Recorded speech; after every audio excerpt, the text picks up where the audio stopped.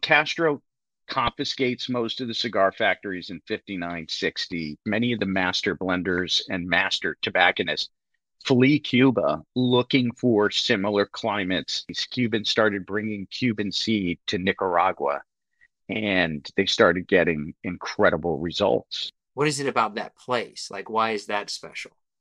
So Nicaragua is has the most active volcanoes in Central America, and the volcanic soil is just so rich. And I mean, you can just drop seeds, and things are growing.